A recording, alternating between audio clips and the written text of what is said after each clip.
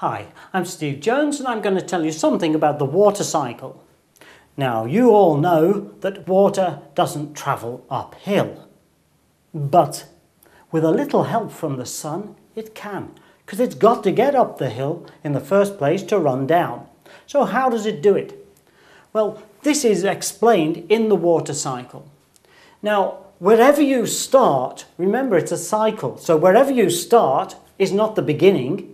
It might be the end, it might be the middle. In fact, it's the middle, beginning and end. Let's start with the clouds.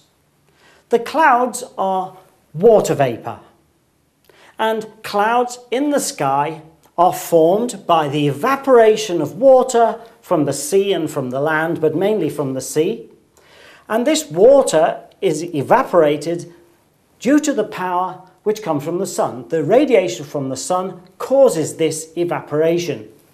It's also helped by the fact that it's windy, and that is also something that comes from the sun. The sun's energy creates winds and it creates evaporation. So we get evaporation into the clouds, clouds of water vapour.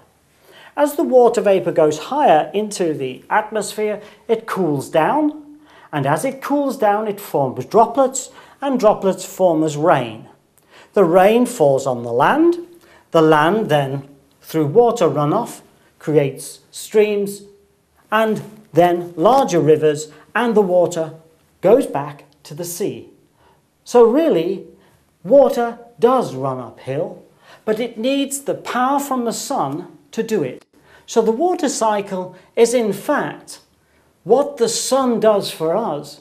It turns the water through this cycle so that we can keep reusing the same water time and time again.